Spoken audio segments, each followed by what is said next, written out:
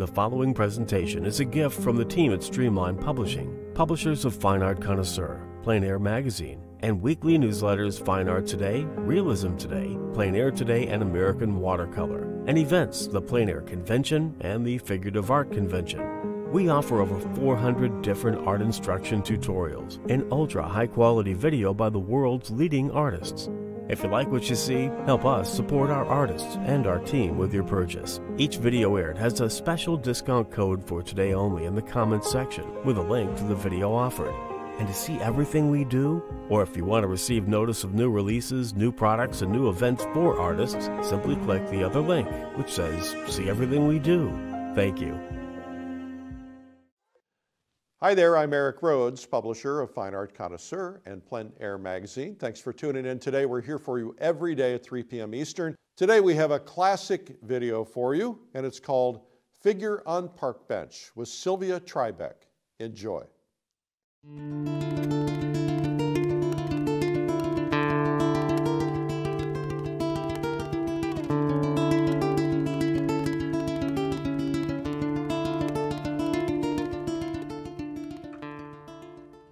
Hello and welcome to the demo on painting people from photographs. There are certain situations that ask us to paint from photographs as opposed to painting from life, especially when we are dealing with younger people and especially if we are dealing with difficult poses. This is what today's demo will be about. Before I get to the point, I would like to explain my materials.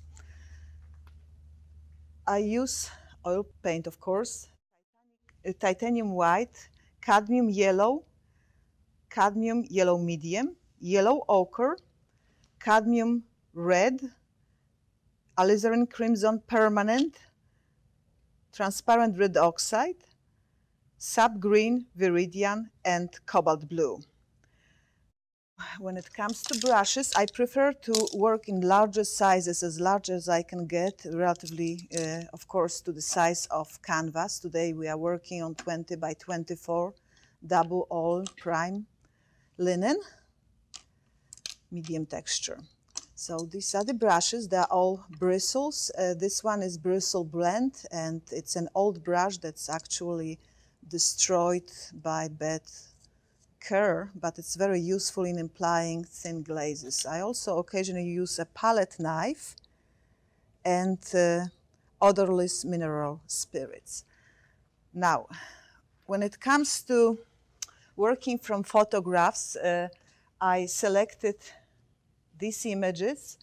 This is an enlargement of the larger photograph. You have two figures of young girls incapable of standing still for hours, pretending they're looking somewhere, or maybe they were looking somewhere. Actually, they're posing for me.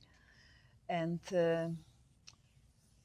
in this case, they create nice circular movement in terms of the way the eye wanders through the composition. Also, I like the fact that they are looking away from the viewer, so there is a nice mood, nice story implied. Because of the setup here, I am not really going to use the background behind. I don't like it, it's busy. However, for some painters it might do. So I selected the photograph of somewhere rose garden. And I'm not going to paint roses, but I like the light spots of splashes of nice color and value, and that's what we are going to imply behind the figures. This is what paintings from photographs does. In addition to this, in the southern part of the United States, it gets hot, and it would be impossible to actually sit outside and boil those people in the sun. I have a sample here of a study that I've done from a previous photograph. This painting is not 100% where I would like it to be.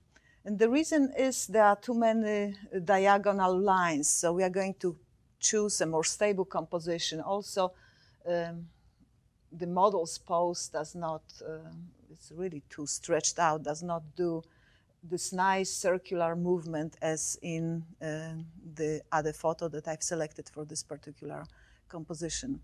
All right, let's move on with it.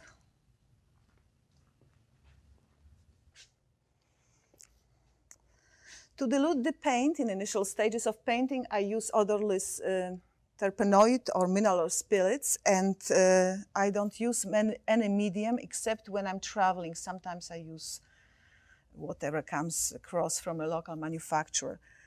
When it comes to diluting the paint, I use a lot of terpenoid in initial stages, so the whole thing gets saturated. And when I'm looking at the photograph in this case, or a model, I'm trying in my head to plan where the darks will go, where the lights will go. This is very crucial for the composition. Notice that my ground here is light, so I may put a little bit lighter tint to the bottom part. It usually is a good idea to leave the ground transparent. I don't know if we'll end up doing it today, but it does work beautifully for most of the paintings. One note, the paper towels quality is different nowadays. I guess paper got more expensive, so it is important to remove all those little fibers that keep fraying from it. Otherwise, they will end up in paint and impede the painting process quite a bit. I don't know if it's visible, but it is a very important aspect. Okay, now that we've got initial tint that kills the brightness of the canvas, the next step is to draw the composition. By drawing, I don't mean drawing the whole thing completely. I'm just trying to place initially the figures, maybe bottom part of the skirt, top part of the head, another head, just to see how it all fits in the canvas. Using the plumb line, I will determine where the foot will go of the right figure, and just trying to see how it will all look. At this stage, I'm not particular with measuring exactly. I just want to see how the forms will fit comfortably on the canvas. In this case, I'm going to move the right figure a little bit to the right. Actually, the whole thing will go to the right because I would like to put more flowers, more background behind this figure in the white shirt. So now I'm getting a bit tighter with the drawing. It's still not recognizable as a figure. Very important part would be to look at the figure and see that the buttock goes a little bit more than halfway through between the bottom of the foot and top of the head. So that would give me a nice guideline to where the bench goes. And place the body of the right model right here. Now, she's a bit thinner here. So here comes the handy paper towel. So we'll go right here.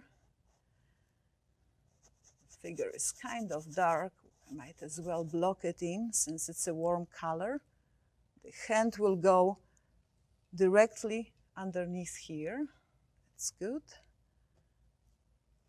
Then I will compare this distance to this distance. It kind of sounds dry and scientific, but to me this is the best way to draw. You don't really need to how to draw almost if you can measure those distances and look at the angles. So let's block it in. Very simple.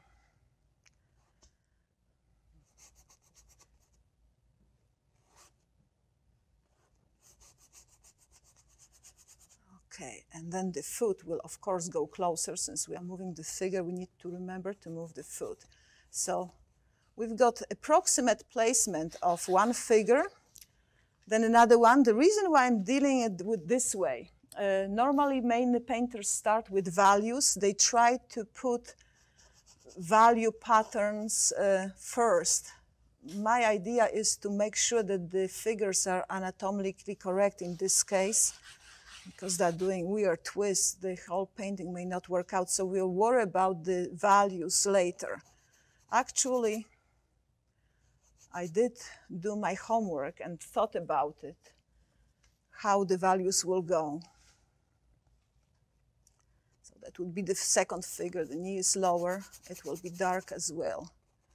So we have a little bit of an angle for the bench. The skirt does fantastic things here. We may develop it into a fancy shape. Then draw a plumb line and see approximately where the foot goes in relationship to the rest of the figure. Now the bench. I'm tempted to stretch the bench just a tiny bit to the left. This will be our horizontal. So it will show a bit more and it will go somewhere here. This is very simple because it's like an architectural drawing. This is an interesting point. It would be a good idea to break this back if it becomes too red with the railing. So I might leave it open for future decisions, whether I should move this armrest to the left or not. There we go, that will be the angle. Now that the whole thing is blocked in, I'm going to decide on my dark values where they will go. And because we do not have anything really specific that will be included behind the models, I'm going to first focus on this is the cast shadow that goes between the models. It kind of connects with both figures, and only the light part of the hand is visible.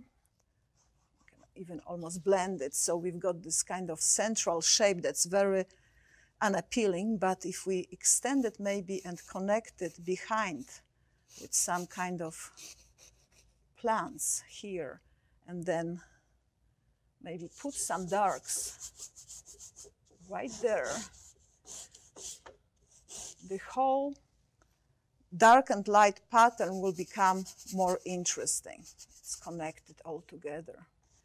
There's a bit of a cast shadow coming from the model this way and connecting with the dark shape there. In general, it's a good idea to keep those darks connected. Gives the painting a little bit of a better composition, especially in case of impressionistic paintings. It's nice to watch those shapes going. I'm going to move back now and see if the overall shapes work together or not. The painting should be predominantly light or dark. Okay, now that I looked back, this is a bit empty here because we have this dynamic situation going on. I can either decide maybe put something dark here or maybe continue with this dark right there. The possibilities are endless. But let's say for the sake of this demo, I'm going to put like an implied cast shadow coming from the left. Maybe there is another figure there or flower pot. We'll decide later and we'll skip this dark, sorry. So now is the time to redraw what we've got, which means a bit more specific shapes. And the most important thing is to exaggerate what we are doing in terms of contour. And this exaggeration, some people do it arbitrarily. I like to exaggerate intersections, which means there are places in the body where different forms join together. It's a good idea to measure it. It's about more than 1/3 through, so the head is bigger. Okay, it connects with the dark there. And there are little dips in the form that I'm going to explore.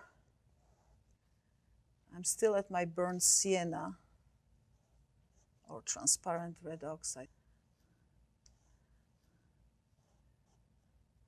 Maybe we'll exaggerate a little bit of a curvature of the back. Why not? Boom, boom, boom. And there will be a little bit of light coming this way. the sleeve goes this way. Let's remeasure. The hand seems to be a bit long. I actually don't like this lineup. There is a elevated waist of the skirt lining up with the sleeve. It's not a good idea to keep things lined up or tangent, so let's ignore it. The hand will go right there. How about we move her out a little bit, and this will be part of the shadow. That will work better. This stage takes a lot of time, and I never rush it, because everything else, once you have it done the right way, follows naturally, and it's much easier to do. So I'm really trying to make sure that the figure is properly placed. The darks have nice shapes, and so do the lights. In general, it's a good idea to connect all those darks. Cast shadow joins with the arm. There we go.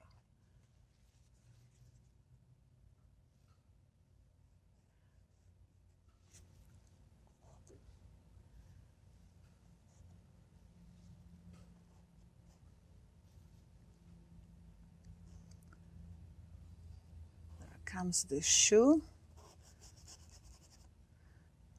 What I like about those shoes is that they don't make the painting too sweet. If you have too many sweet things in the painting, then it becomes kind of boring. I'm going to skip this little fold of the dress. It doesn't do anything to the composition. The important thing is to place the shoe properly. There are angles within the photograph. Notice that you can take and move those angles, transfer them to your painting, and get exact drawing. It really helps this way. And actually, most of the time, that's what I've been doing with my drawing, transferring the angles. Not worried about the light on the dress yet, just block it in. Just getting the correct shape is more important. Okay, there will be fingers coming here. Let's not worry about them. Looks like a club now. Okay, the foot. This is pretty dark, except of the sock. It will make a nice accent. And then immediately I will progress with another skirt, and there is an opportunity to do something very interesting here in terms of overlaps. The natural tendency would be to draw it down, even though it's not down in the photograph. I'm going to probably overlap it more and move it in a little bit more. And then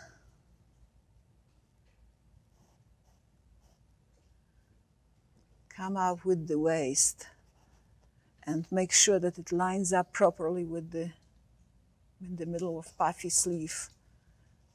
Angle of the back, and again I may exaggerate a little bit of a buttock here to give it a nice stretched shape. The figure on the right is stretched.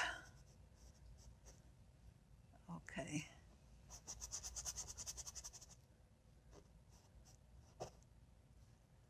I'm blocking the whole head together with the face, the hair, everything goes in one continuous shape. All right.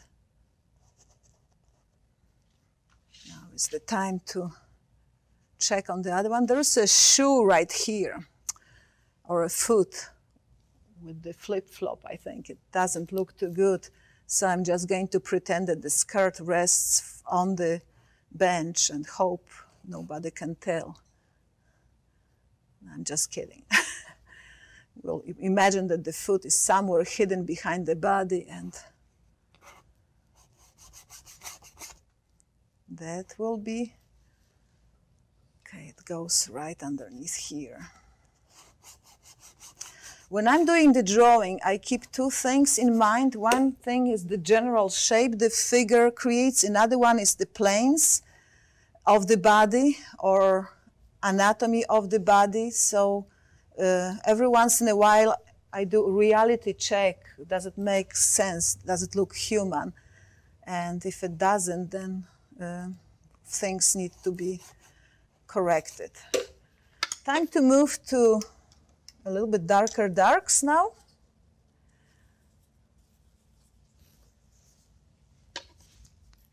Viridian with transparent red oxide or burnt sienna does marvelous things, especially if it's done with my old beaten up brush. That's what they teach you at university, how not to take care of your materials. Actually, I did learn quite a bit there. It wasn't painting.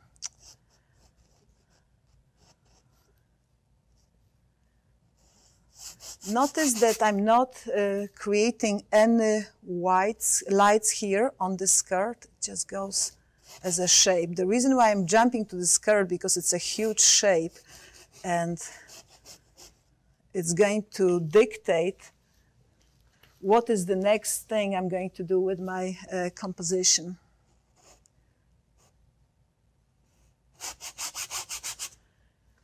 And because it's so dark and big, it's important to make sure that it looks interesting enough to be included in this painting.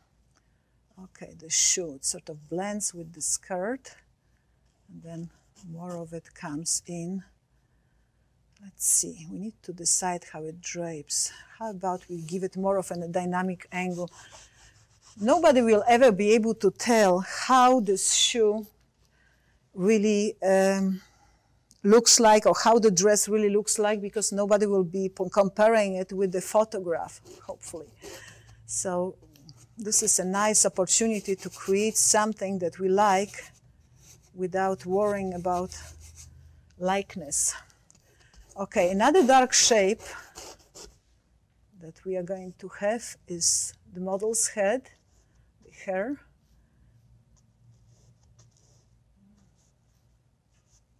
And things got off. The blouse is sticking out a bit. On her, we are going to reduce it, but excuse me. All right. So now comes the hair. And again, I may want to pause and see. This is a high-waisted skirt, so it goes a bit higher. Pause and see how the hair lines up with the dress, with the other model. It's also pretty dark. We'll lighten it on one side. This is actually a lighter side. And then drapes here.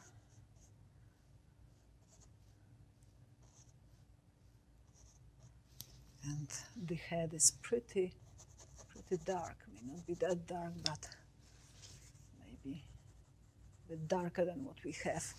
Now that we have those big shapes in place, I'm going to repaint some of the darks. We will need a little bit more cool colors there. However, some of the warm will stay because it's nature, and it's never going to be or shouldn't be too dark. So if the terpenoid doesn't allow me to, I take a rag and kind of wipe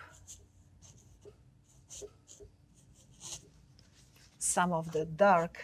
It needs to have some green there. If it's too hot, it won't look right. Even more green. There we go. Especially here, it's cooler on top. Some of it may appear. And some of it will, this is very important, will pick up right here behind the model because the bench is, oops, wrong brush, bench is transparent in some places. It has openings, the cutouts that will connect the painting together. Again, I'm going to kind of soften it with the brush. And then again on the bottom.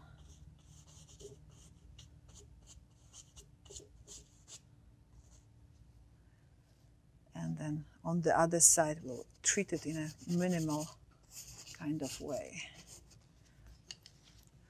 This cast shadow on the bottom that we sort of started here probably will continue through the model's legs in some way, and I'm going to paint it different color, probably go with some purple right on top, because it is on the ground and the sky reflects in there. Time for the bench. This is more boring than the figures, unfortunately, because it is an architectural form and it needs to be rendered rather precisely.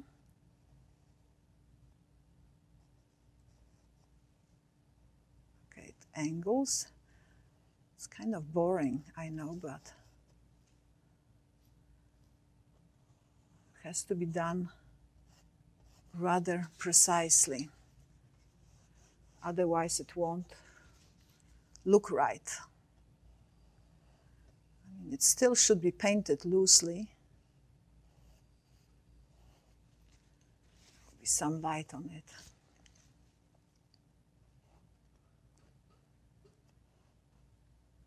Okay, this is a very interesting thing.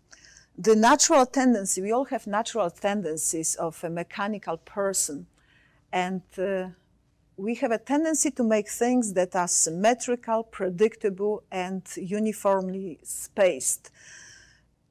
Most of the time, it's almost asking to go right in the middle of those two distances and make it extremely boring. Even if it's on the photograph, we shouldn't do it. It's better to move it left or right, either way. Even if the bench is crooked, it's probably going to look better than placing it right dead in the center. And that pertains to the whole painting. Sometimes it's a good idea to step back, take a look, and see what things line up, what don't, and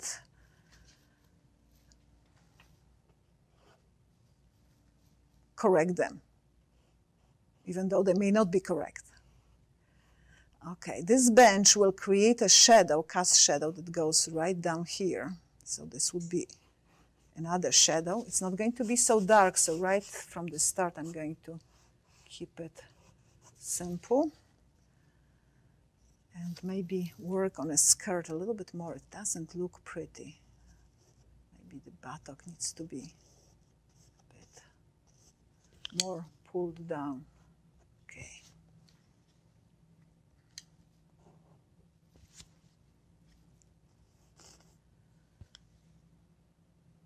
That's better. The other side of the bench, as we said before, this is horizontal, and then according to the laws of perspective, if you're looking down at things, this armrest will go somewhere here.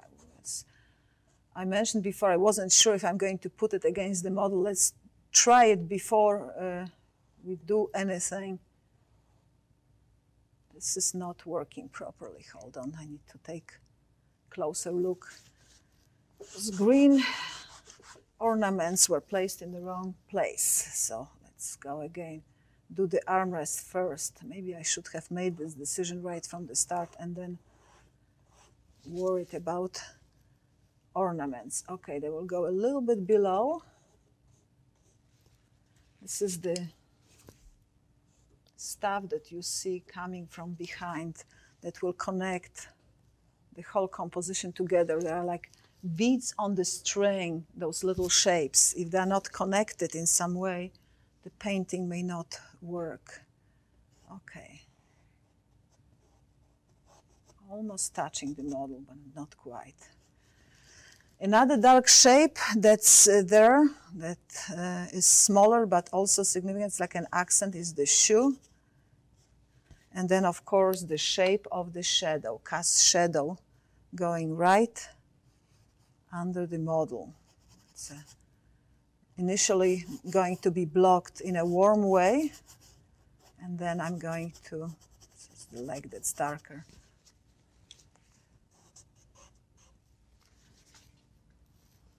Okay.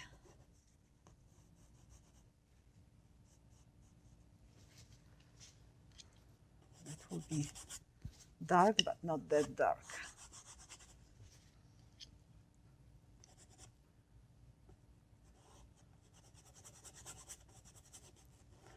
Those cast shadows are very important because they will connect the whole composition together. Okay, this is how far it goes. That's better.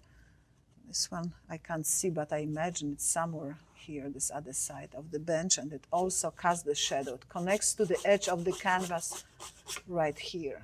More terpenoid will do. Okay, it's called painting with the paper towel. Now, maybe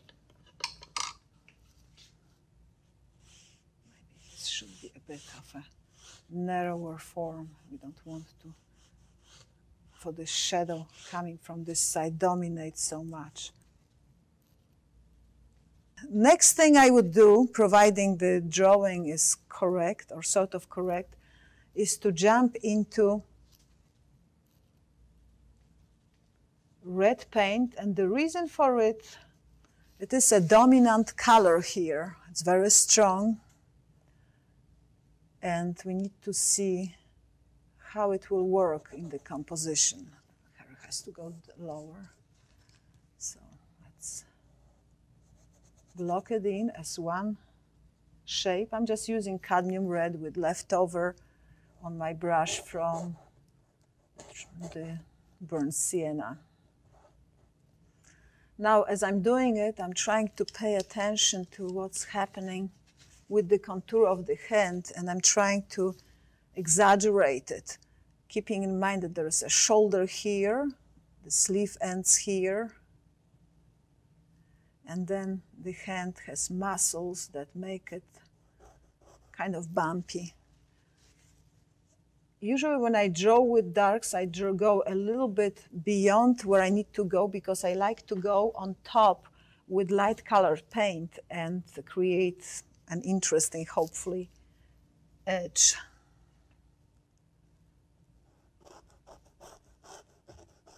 Okay. At this stage, I also like to kind of push the paint in the canvas. I want to keep it transparent. This hair is kind of red here, so we might as well throw this in, leaning to the right a bit more. Okay. A little bit darker here under where the sleeve is. And sometimes those large areas are going to be left transparent and kind of scratchy. Once you varnish the painting, there is a nice dynamics developing between the lights and darks. This hand I would move out a little bit. Ah, there we go. Maybe even angle it more. Let's see what happens.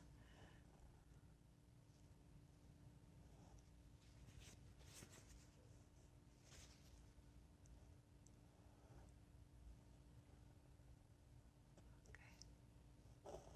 That will be a bump here. Hand will be sort of, the light of the hand will be connected with a little bit of a bench this stage. All right. This is an organic hole.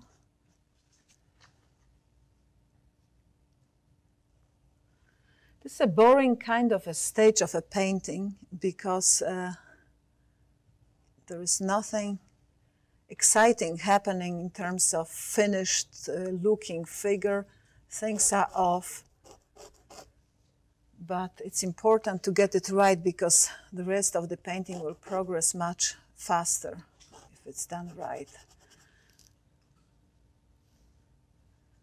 And the tendency would be to jump now into some of this opaque paint and put lights on the dress, but how about if we decide to move the figure, the hand, then it becomes a problem because we need to deal with all this light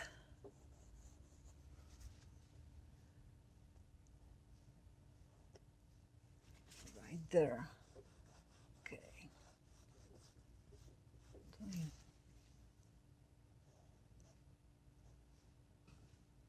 Great.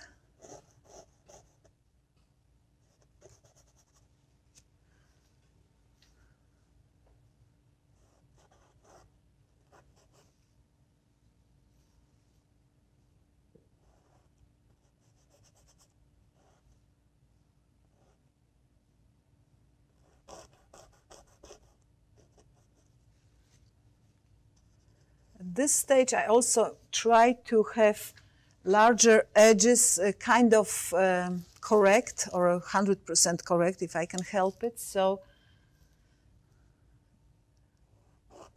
they can be left alone if, of course, everything works out. Now, this dress also does certain things. I'm not really happy with how it looks on the photograph. So I'm going to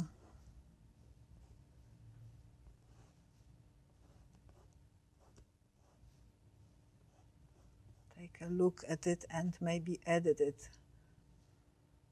Especially the shape, it looks odd because I suspect this dress does not have even hem. It's kind of a pointed veil type of fashion.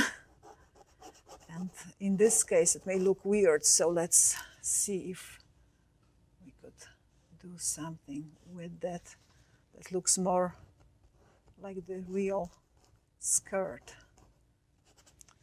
Now, here is a connection between the two.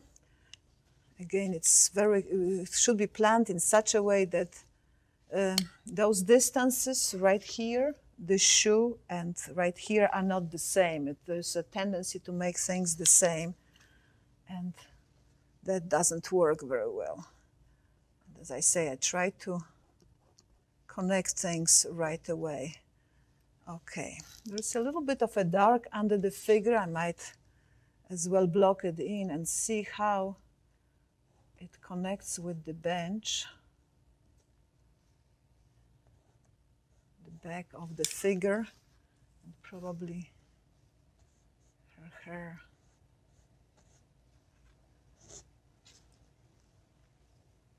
Okay, an angle here. That works. Now, for the sake of drawing, I probably wouldn't do it in a different way, but sometimes it's a good idea to look at where the other knee goes. This is the anatomy coming into play. The knee has to continue as a thigh and go into the body, so this would be the top of the knee. Scratch it out if somebody needs to see it, or keep it in mind. This is where the knee goes, and it has to continue into the shin. So let's redraw it, and into the ankle later on. It's a very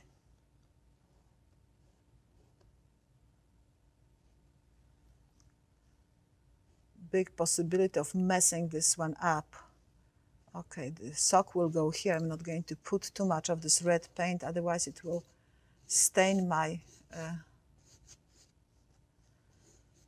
white, and that would be quite disappointing.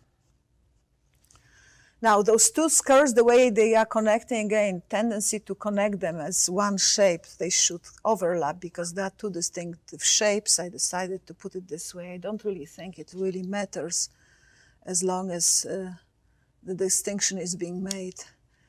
Another thing is that the way you see it on the photographs right here, there is a fold that looks sort of like her lap, but it's not.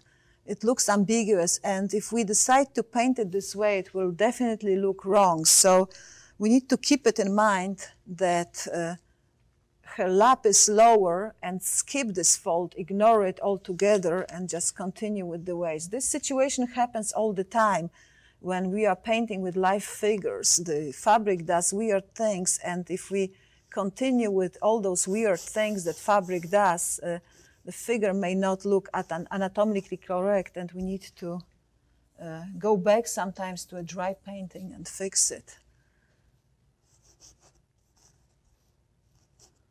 That's my costume designer speaking. I used to work as a costume designer for theater so many years ago, and I've seen a lot of fabric in my life, a lot of costumes. Maybe that's why I'm attracted to this subject matter. It does something to me.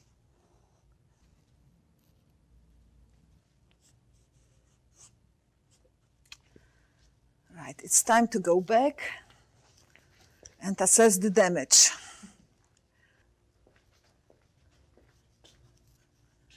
Okay, now that I took a look, it's not bad, but it's still, this is not what I like.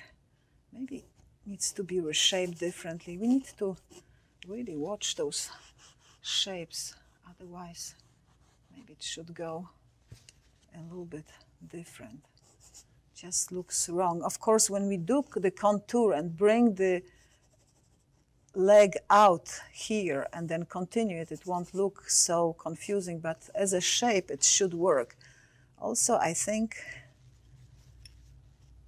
try to move those figures closer together, but I think they're getting too close, closer than they are on a photograph. They will look more intimate. Okay, the head will go right here, where it is. Next step. I like to work with brights in initial stages of painting because they give a little bit more transparent look. You can see the canvas texture. So what I'm going to do now, I'm going to put some value and color on the areas behind the models. And at the same time, I will try to correct the drawing. That is a good opportunity. Okay, here comes a little bit of green.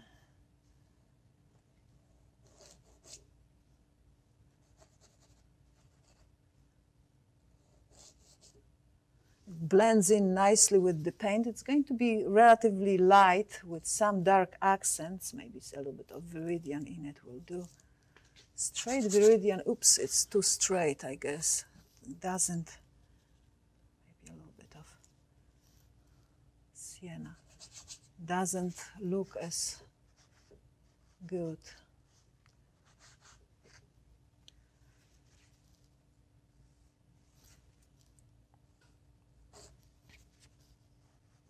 Painting with the paper towel.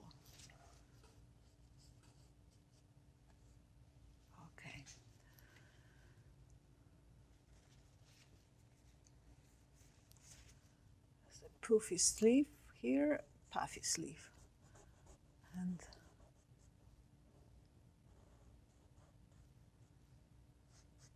dark. The face looks kind of dead. A little bit of the dark of the hair.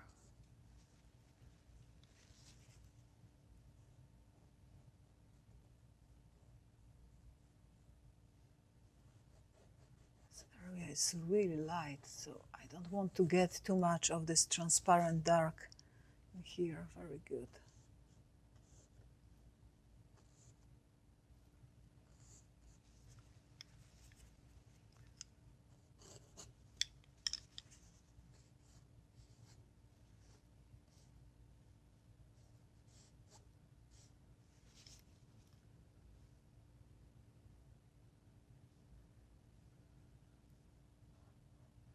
This will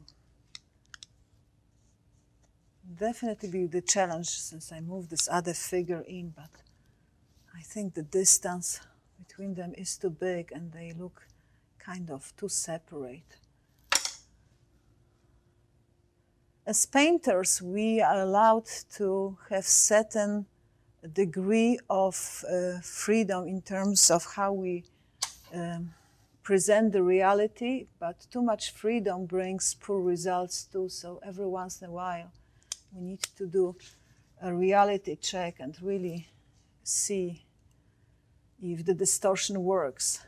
One of my teachers back at the university times said that painting is about distortion. And by that, he probably meant expression or exaggeration of certain elements, and we definitely cheat a lot of times as artists without even quite realizing that we are cheating. For example,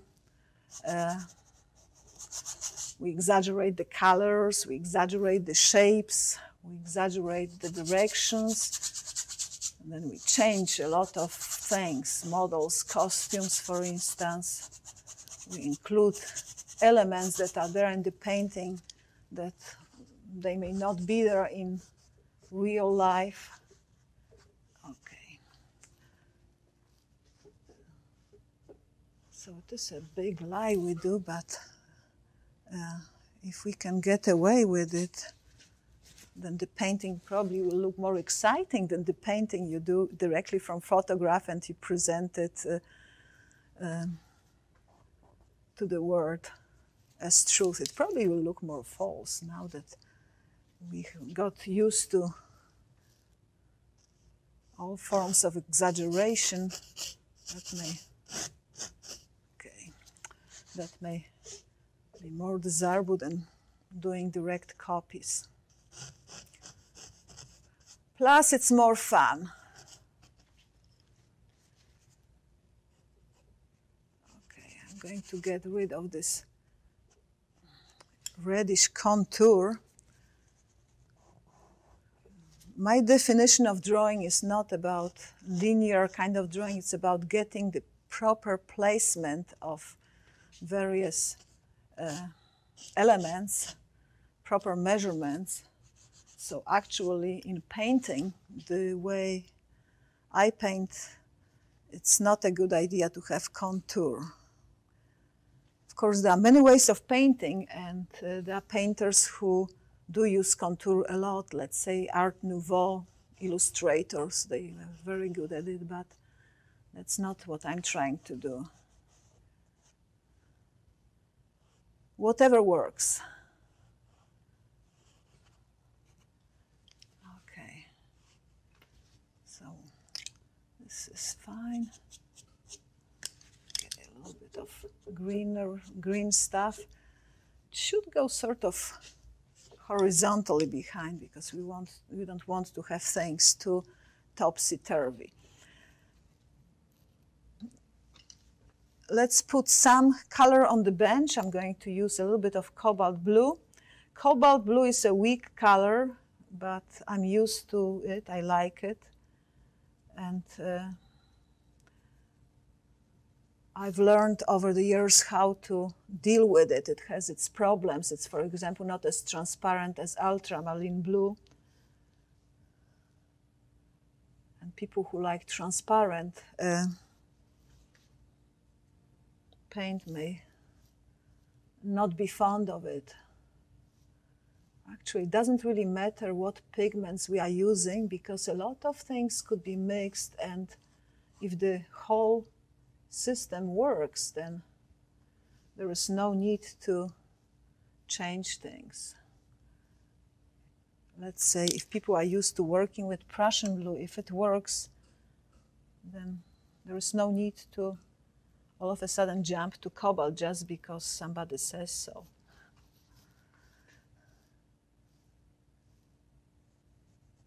Okay, I'm going to throw a little bit of purple here, except I'm putting too much blue.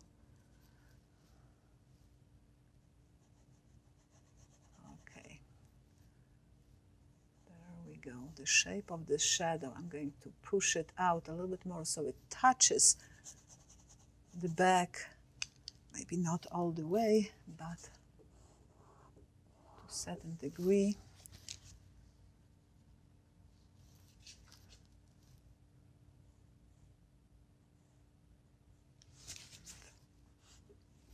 Help comes in form of the rag. There's a bit of contour from the leftover drawing. I'm going to remove it. And actually some of the stuff that the painting painting with the rag does actually looks cool.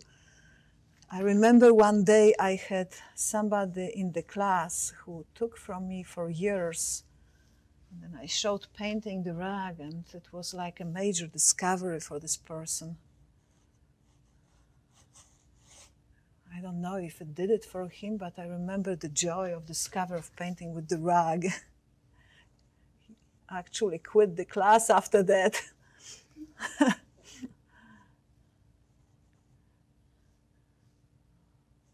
So I told him, why didn't you tell me about the simple solutions at the beginning? I would have told you wouldn't have to take the class at all. But unfortunately, Maybe it was a joke, the whole thing, with the painting with the rag. And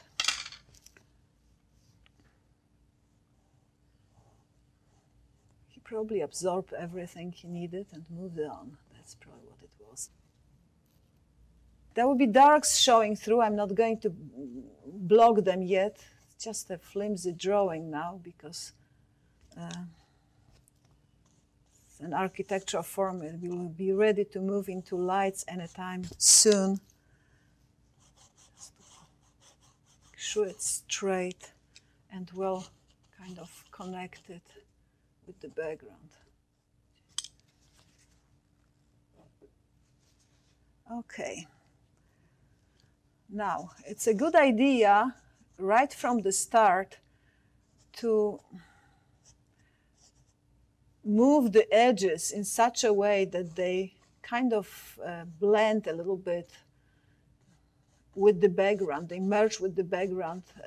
If, for example, you decide to quit the painting at certain stage, it can dry and you can go with wet paint easily without worrying about how the edges will look like. You will have some soft edges there and you can fake it. Of course, it is a good idea to do everything in one stretch, but it's not always possible.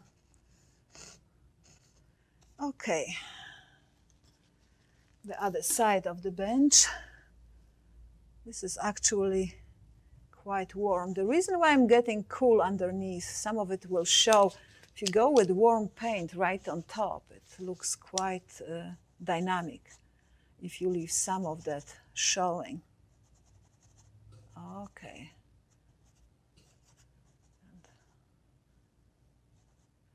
I'm not going to work on the plants right away. We're going to use a different photograph for it. Something that has more variety than this boring hedge. Okay.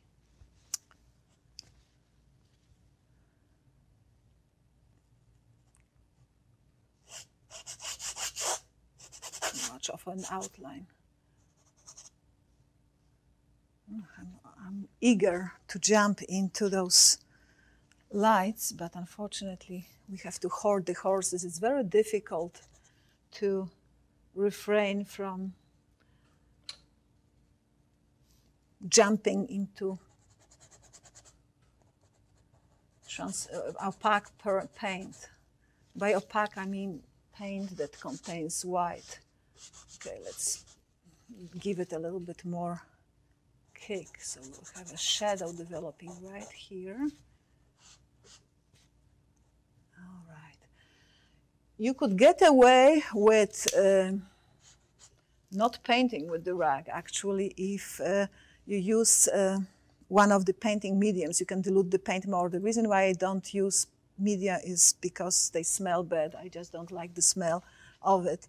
But with the medium, you don't probably have to work just as hard and wipe it. Whatever works. Okay. Now it's the time to paint the shadow part of a bench, and depending how precise you are going to be, you may have to go into higher level mathematics, which by that I mean you may have to go and basically almost like measure three more and measure all those slats so they kind of make sense, or you can kind of gauge approximately if your painting is more of an impressionistic nature and just worry about maybe leaving nice opening here so you can see, you don't see a little bit of a slat here, but the light space of the plants behind will offer a little bit of a punch. There will be like bright green showing here. Let's put some of it right here, and it will give you extra punch. Remember when we are talking about those beads being strung on a thread? That's what we are trying to do right here. There we go. That would be here. Okay, 1, 2. There is no time to be too precise. Just block it in. And this green will show up later in probably opaque form with some white into it. Okay, now I'm going to focus on a little bit of drawing, since the green is here, of the figure with the proper brush. And again, double check, I think she's a bit fatter. A little bit more body right here. However, it's important to go right away into the contour right here. So the shoulder, arm comes from the shoulder, there's an armpit. Those are important things to consider. All right.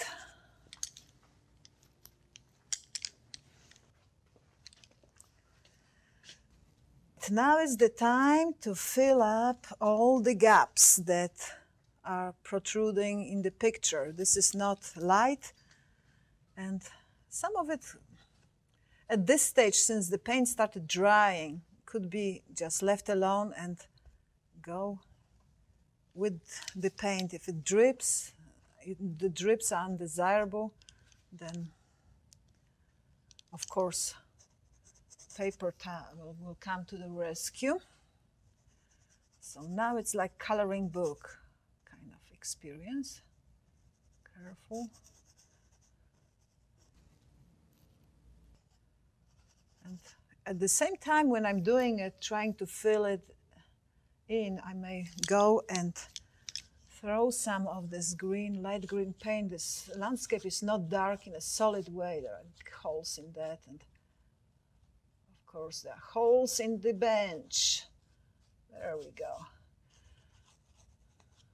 It's not a good idea to scratch the canvas unless you work in a transparent fashion, and that's what I'm trying to do right now.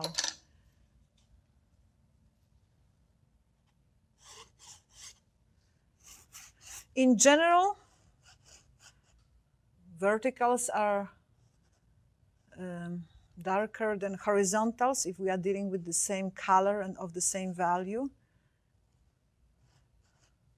So I will leave the ground kind of light. We may have to darken it a little bit depending on what comes out here.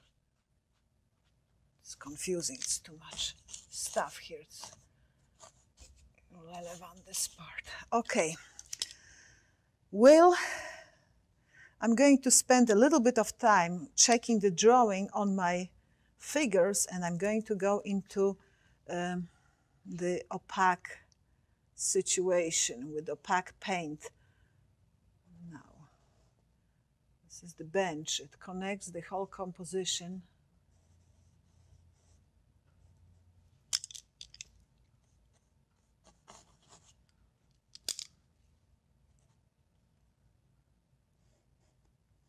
Leftover slats.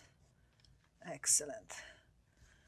There are two ways to start this painting.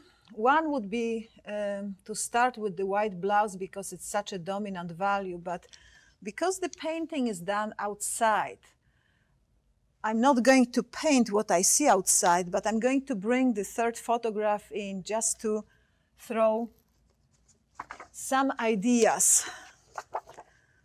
This is the inspiration for the background. We are not going to use exactly the whole thing. It's too much, but maybe borrow some of those flowers, some of those leaves. It's pretty green with peach and a little bit of purple and real dark somewhere on the very bottom of the bushes.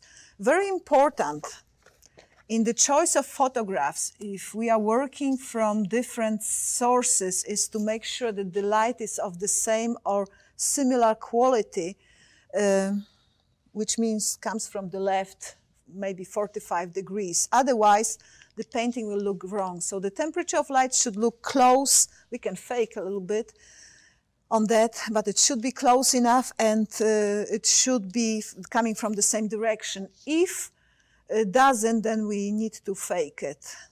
That's possible. I've done it before, but it is too much to worry about. And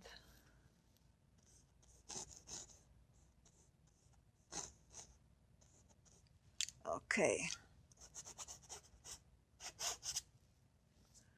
So what I'm going to do now, because we are using the photograph with the background, I'm going to use some of those background colors in transparent way just to set the tone. And of course, we are going to focus on the green.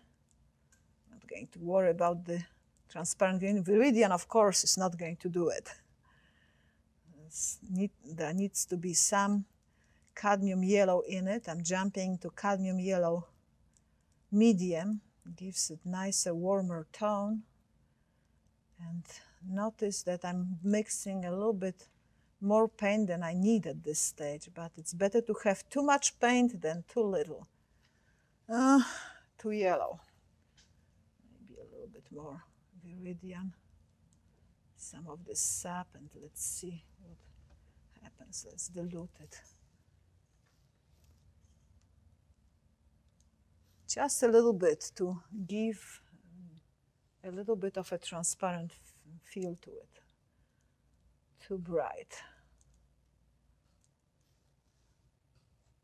Okay, that's approximately what we are going to do with our opaques. I'm going to apply a lot of it in a transparent fashion, so some of the background will show some of the initial background layout. And when I'm doing it, it's going to be done in such a way that will work for the head first. This is where the painting starts.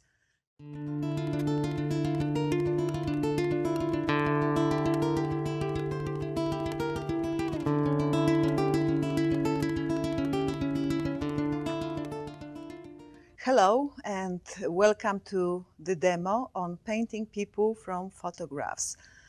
There are certain situations that ask us to paint from photographs as opposed to painting from life, especially when we are dealing with younger people and especially if we are dealing with difficult poses. This is what today's demo will be about. Before I get to the point, I would like to explain my materials.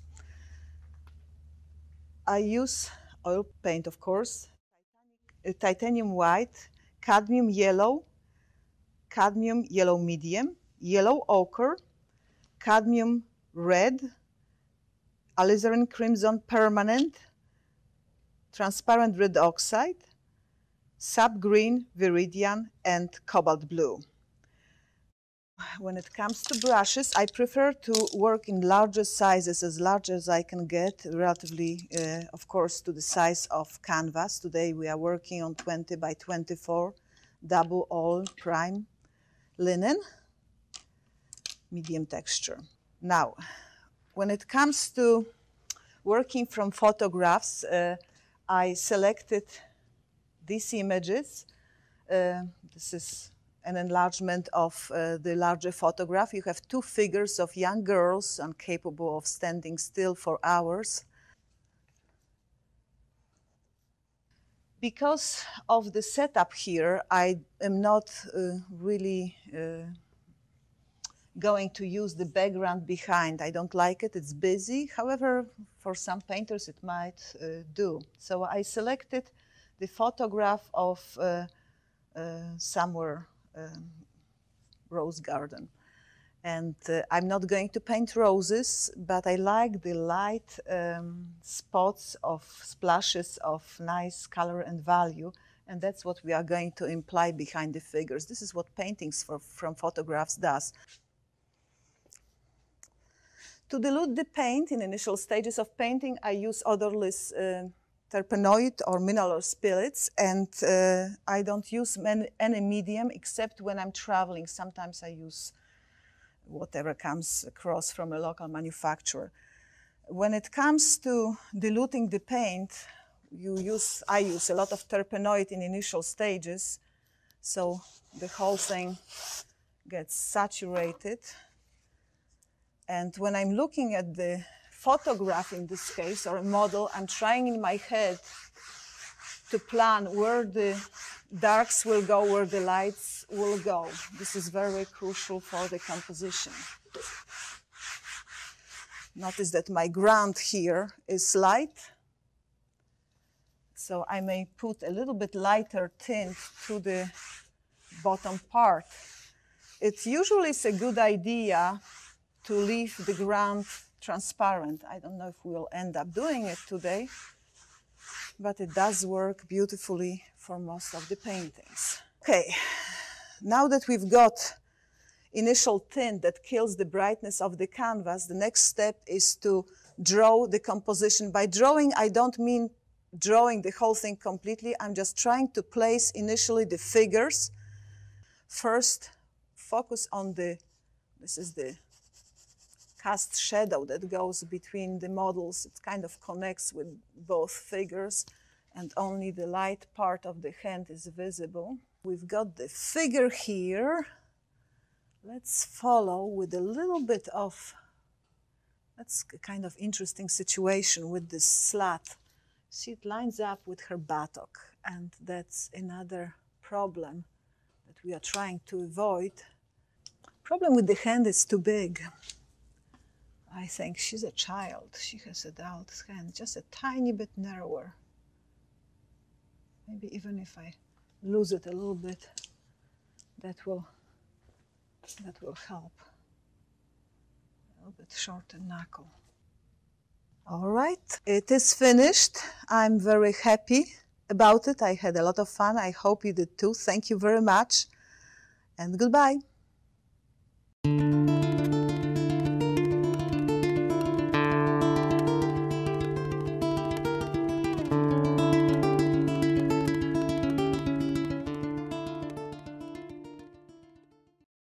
Well, that's a classic figure on park bench with Sylvia Trybek, and you can learn more about this video at lilyartvideo.com. Remember, we have a special discount today only. You can find the code in the comments section.